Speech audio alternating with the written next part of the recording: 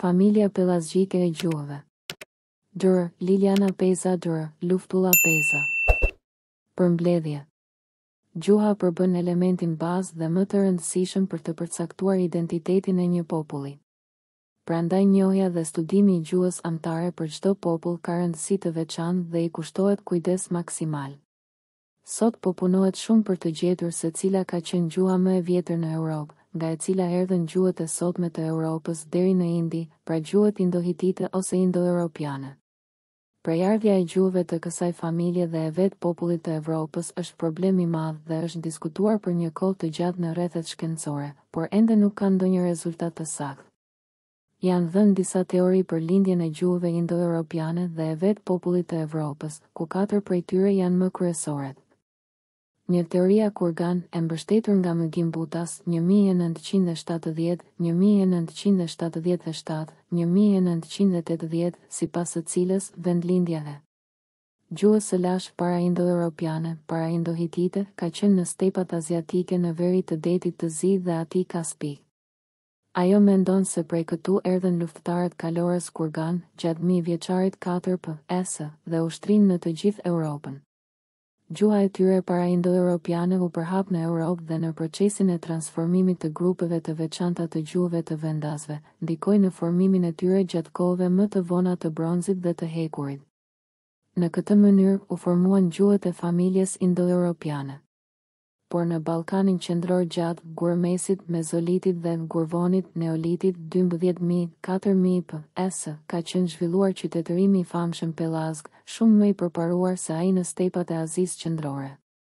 Prandaj prejardhja e gjuhëve indo-europiane dhe e vetë popullit të Europës sipas kësaj teorie nuk është real. 2 hipoteza e Anadollit e ardhjes së gjuhës para indo-europiane nga Anadolli bashkë me përhapjen e bujqësisë fillon në Neolitin e Anadollit, Renfri 1987-2000. Sipas saj folësit e gjuhës para indo-europiane kanë jetuar në Anadol gjatë Neolitit dhe gjatë 1000 vjeçarve 7-6 p.s. erdhën në Europë dhe sollën edhe bujqësinë. Me ardhjen e bujqësisë dhe të gjuhës para indo-europiane nga Anadolli, në Europë ndodhen ndryshime themelore që solli si pasojë edhe indo-europianizimin e saj. Por arkeologjia nuk përmend ndonjë ndërprerje kulturore në Europën jugore gjatë kohës së vonë të Gurit, Neolitit. Këto sjellin një farë kontradikte në teorinë e shpërndarjes neolitike të bujqësisë. 3. Teoria e vazhdimësisë paleolitike, shprehur nga studiuesi italian Alinei 2003, e mendon origjinën e indo-europianëve dhe lindjen e gjuhës së tyre nga zhvillimi gradual i gjuhëve të popullatave paleolitike në Europë 2003-2014. Por mungesa e kësaj teorie është se nuk është lidhur fare me qytetërimin më të lashtë europian, që fillon qysh gjatë Mesolitit, qytetërimi pellazgjik i Ballkanit qendror dhe të gjuhës së përdorur në këtë qytetërim. Banorët më të vjetër të identifikuar të Europës dhe Italisë kanë qenë Pellazgët dhe Etruskët si pasues të tyre, që i dhanë Italisë qytetërimin e famshëm etrusk, që ndikoi shumë në formimin e qytetërimit romak dhe të gjuhës latine, të cilat Alinei nuk i përmend. Alinei e lidh etruskishtën me gjuhën hungareze, Alinei 2003, me të cilën nuk ka asnjë ngjashmëri. 4. Teoria e re, origjina pellazgjike e gjuhëve indo-europiane. Teoria e prejardhjes pellazgjike të gjuhëve indo-europiane është paraqitur nga ne në vitin 2013 dhe në detaj në librin e ri, Peza 2018. Sipas kësaj teorie të gjitha gjuhët e familje indo-europiane e kanë origjinën tek gjuha më e lashtë e kontinentit të vjetër, gjuha para indo-europiane, ose ndryshe gjuha pellaze. Kjo është gjuha që është folur në Ballkan dhe në rrethinat e tij dhe fillimisht është ndeshur e shkruar nga banorët e qytetërimit të Ballkanit qendror, gjuha e Shumerëve, e Trojës, e Mikenës, Lemnit, Athinës, Korinthit, gjuha e epikave të Homerit dhe Hesiodit, gjuhë e cila është përdorur në mjaft mbishkrime të lashta, Peza 2012-2013. Gjuha pellaze, për mendimin ton, e shpjegon mjaft drejt të gjithë procesin e zhvillimit të gjuhës para indo-europiane dhe të gjuhëve të tjera më të reja. Gjuha para, indo-europiane, proto-indo-europiane, është gjuha e popullit të lashtë prahistorik, që fillimisht ka banuar në Ballkanin qendror dhe më pas ka shtektuar val në Anadol, Luginën Tigër, Eufrat, Indi dhe mëtej në të gjitha kontinentet. Ky popull ka folur dhe shkruar gjuhën para-indo-europiane, ose gjuhën Pellazgjike, vërtetuar me shumë mbishkrime. Populli që e ka folur gjuhën para-indo-europiane lindi dhe u zhvillua në kushte specifike në qytetërimi Pellazgjik të Ballkanit Qendror, menjëherë me mbarimin e akullnajave të mëdha, 12-8.000 vjet p.s. gjatë Gurvonit. 7-6.000 vjet BS u themeluan elementet bazë të qytetërimit dhe të bujqësisë, duke braktisur jetën e ndacake të mbledhës gjuetarit dhe ngrihet fshati me arat dhe farmat e para. Pellazgjët të parët në histori ngritën arat dhe farmat, ndërtuan shtëpit, përpunuan gurin, baltën, zbutën bagëtin dhe përpunuan qumshtin, leshin. Lëkurën, endën copën dhe përgatitën veshje për trupin. Fusatanella është njëra nga veshjet e para Pellazgjike shqiptare. Ata gërmuan minirat e para, shkrin mineralin e bakrit dhe prodhuan vegla pune, armë dhe stoli me vlerë. Me shtimin e popullsisë Pellazgjët u përhapën drejt lindjes dhe perëndimit, përhapën kudo qytetërimin e tyre. Nga ky popull i qytetëruar ruhen ende sot, pas mijëra vjetësh, emrat e vendeve, të njerëzve, muret e famshme Pellazgjike, zoastika e Zeusit Pellazg, qytetet e kohës së bronzit Troja, Knossi, Mikena, Sparta etje. Europa, në kuptimin e gjerë të fjalës, është ndjepi i këtij qytetërimi të lashtë dhe nuk ka pse ta kërkojmë atë në skutat e stepës pontike apo gjetkë. Arritja më e madhe e qytetërimit Pellazgjik në Ballkanin Qendror, padyshim është shkrimi i parë në botë, ku të shkruara në enë balte ruhen fjalët, germat dhe numrat e para në boll. Çfarë gjuhe është folur në këtë qytetërim? Pellazgjët janë populli më i lashtë i identifikuar në histori. Nga njerëzit e kulturës pellazgjike në Ballkanin Qendror janë ngritur arat dhe farmat e para, që shënojnë fillimin e bujqësisë në Europë. Edhe këto fjalë i përkasin gjuhës Pellazgjike. Arato ka e punuar dhe farma, fjalë që vjen nga fjala fara e bimës që mbillet. Fjalët që kemi trashëguar nga ky qytetërim janë të gjuhës Pellazgjike dhe nuk kanë pësuar asnjë ndryshim kuptimor dhe shkrimor në gjuhën e sotme shqipe. Në këtë qytetërim gjuha ruhet e shkruar dhe prej saj kemi trashëguar 2 dokumente të rëndësishëm shkrimor, ku lexohen fjalët viv yri dhe dora dhe shumë shkronja të tjera dhe numra që i kemi edhe sot në përdorim. Të dyja fjalët yri dhe dora janë të gjuhës së lashtë Pellazgjike dhe janë në përdorim në gjuhën e sotme shqipe, që e ka origjinën në gjuhën e lashtë Pellazgjike. Provat e shumta arkeologjike, emrat e vendeve, njerëzve dhe nga dëshmitë e shumë autorëve vërtetojnë se gjuha Pellazgjike ka mbijetuar në mbishkrimet e lashta, në formën e substratit para grek të huazuar në gjuhën greke, substratit para latin, të huazuar në gjuhët latine dhe në gjuhët e tjera. Prania e popullit Pellazgjik mbështet gjerësisht nga të dhënat e arkeologjisë, e cila është vërtetuar në Thesali, Athinë, Thebë, Korinth, Troj, Kret, Miken, Lemn, Butrint, Apolloni, Lis, Lesh, Shkodër etje.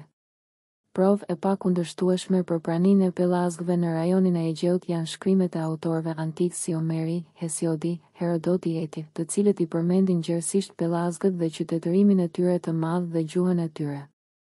Nga ana tjetër në Iliad dhe Odisën ndeshen vetëm fjalë të gjuhës Pellazgjike, që i gjejmë edhe në fjalorin e gjuhës së sotme shqipe, që e mbështesin këtë dukuri.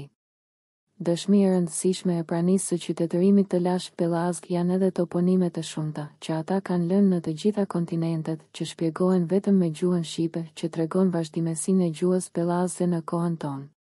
Emrat e të gjithë kontinenteve të botës, që shpjegohen vetëm me gjuhën Pellazgjike shqipe, tregojnë se ato i kanë zbuluar dhe janë banuar nga Pellazgjët. Gjuha Pellazgjike afron shumë me gjuhën shqipe, prandaj kjo është konsideruar se e ka prejardhjen nga gjuha Pellazgjike. Përderisa gjuha hitite dhe gjuhët e tjera të Anadollit dhe gjuhët e lashta të Ballkanit kanë afërsi të madhe me gjuhën shqipe, jemi të sigurt se këto gjuhë ashtu si gjuha shqipe e kanë origjinën tek gjuha më e lashtë Pellazgjike dhe kanë përfaqësuar dialektet e saj gjatë mijëvjeçarit të dytë dhe të parë p.s. Gjuha hitite konsiderohet nga shkenca si gjuha më e lashtë dhe dokumentuar me shkrim e familjes indo-europiane, që e ka origjinën tek gjuha më e vjetër dëmëtër. Tek gjuha para-indo-hitite, para-indo-europiane. Nga analiza që kemi bërë jemi të mendimit se gjuha para-indo-hitite është pikërisht gjuha Pellazgjike, gjuha e popullit më të vjetër të identifikuar në Europë. Kjo gjuhë e lashtë përmendet gjerësisht nga autorët antik, shumë autorë të shekujve 19, 20 dhe bashkëkohor. Ne mendojmë se është gjuha para-indo-europiane ose më saktë para-indo-hitite. Me qenë se tashmë është vërtetuar se gjuha më e lashtë e mesdheut është gjuha Pellazgjike, të gjitha gjuhët së bashku, pra gjuhën para-indo-europiane, Pellazgjike, gjuhën hitite dhe gjuhët e tjera të lashta të Anadollit, Ballkanit dhe indo-europiane. Motra me te i kemi përfshirë në familjen Pellazgjike të gjuhëve, sepse janë të lidhura si zinxhir njëra me tjetrën. Kjo është mënyra e re dhe më e bazuar shkencore e njohurive të sotme për gjuhët e grupimit indo-hitit europian. Peza 2012, peza 2018, shi skemën më poshtë. Familja indo-europiane e gjuhëve ka qenë e përhapur dhe e folur në Europë dhe në një pjesë të Azisë jug-perëndimore gjatë kohës së gurit, bronzit, që më pas e degëzojnë në dy degë themelore gjuhësh, dega e gjuhës hitite dhe gjuhëve të tjera të lashta të Anadollit nga njëra anë dhe dega e gjuhëve të tjera indo-europiane nga ana tjetër, që degëzohen më pas. Gjuha hitite sot nga shumë studiues konsiderohet gjuha më e vjetër e familjes indo-europiane, Grai et al. 2011, Lehman et. 2014, prandaj ka rëndësi të madhe për gjuhësinë dhe historinë. Ajo e ka origjinën të një gjuhë më e vjetër, që është quajtur gjuha para-indo-europiane. Më sipër pam se kjo gjuhë para-indo-europiane është gjuha Pellazgjike, gjuha më e vjetër e identifikuar në Europë. Fakti që fjalët e gjuhës hitite ndodhen edhe në gjuhën shqipe ka rëndësi të madhe, sepse vërteton se gjuha hitite tashmë nuk është gjuhë e vdekur, por vazhdon në gjuhën shqipe, peza 2015. Afërsia e madhe e gjuhës hitite me gjuhën shqipe tregon se gjuha hitite në të njëjtën kohë, ashtu si gjuha shqipe, ka afërsi të madhe edhe me gjuhën Pellazgjike. Kështu vërtetohet se të dyja gjuhët, gjuha shqipe dhe gjuha hitite kanë prejardhje të përbashkët dhe kanë ardhur që të dyja nga gjuha më e lashtë Pellazgjike. Kështu gjuha para-indo-europiane ose para-indo-hitite, tek e cila e kanë origjinën si gjuha hitite po ashtu dhe të gjitha gjuhët e tjera të lashta të Anadollit dhe të Ballkanit, si dhe gjuhët e vjetra, koptike dhe shumere në Mesopotami, është gjuha Pellazgjike. Nga kjo gjuhë mum ose mëm2, gjuha më e lashtë e kontinentit, u zhvilluan dialektet, turdas dispilio, gjatë mijëvjeçarit të 6 p.s. dhe më pas, dialekti i Trojës, gjatë kohës së bronzit, dialekti i Mikenës, mijëvjeçari i 2 p.s., dialekti i ishullit të Lemnit, fundi i mijëvjeçarit të 2, fillimi i mijëvjeçarit të parë p.s., dialekti ose gjuha e Homerit, shekulli 8 p.s., dialektet e Athinës, Korinthit, Thebës, ishullit të Kretës, fillimi i mijëvjeçarit të parë p.s. etje. Pellazgjikët me krijimin e kushteve më të mira të jetesës, u rritën si popullat dhe u përhapën në të gjitha drejtimet në rajone të reja në të gjithë botën. Dëshmi të kësaj shtrirje të gjerë janë toponimet e shumta që ruhen ende sot në të gjitha kontinentet e botës, përfshirë edhe emrat e të gjithë kontinenteve, ndëtime të shumta të mureve Pellazgjike etje. Ata kudo përhapën teknologjinë e re dhe besimin e tyre me Zeusin Pellazgjik në krye, Zeustika u përhap bashkë me to kudo, në të gjithë kontinentet. Kudo ku shkuan, Pellazgjikët përhapën gjuhën që dëshmohet në emërtimet e shumë vendeve të largëta dhe ruhet në gjuhët e në Ballkan dhe Anadollin e lashtë, rajonin e mesdheut etje. Gjatë mijëvjeçarit të fundit p.s., shoqëria Pellazgjike pëson ndryshime thelbësore. Në Pellazgjinë e lashtë, që shtrihen nga Europa në Mesopotami, Egjipt dhe rajonin e mesdheut, bien disa mbretëri të vjetra të qytet-shteteve të kohës së bronzit si mbretëritë e Trojës, Mikenës, Spartës, Tirinthit, Knosit etje. Kjo shoqërohet me ngritjen e mbretëritë të reja, me sisteme ekonomike dhe shoqërore më të avancuara dhe territore më të gjera, mbretëritë Dardane, Ilire, Maqedone, Epirote, Thrake, Dake dhe Pajone.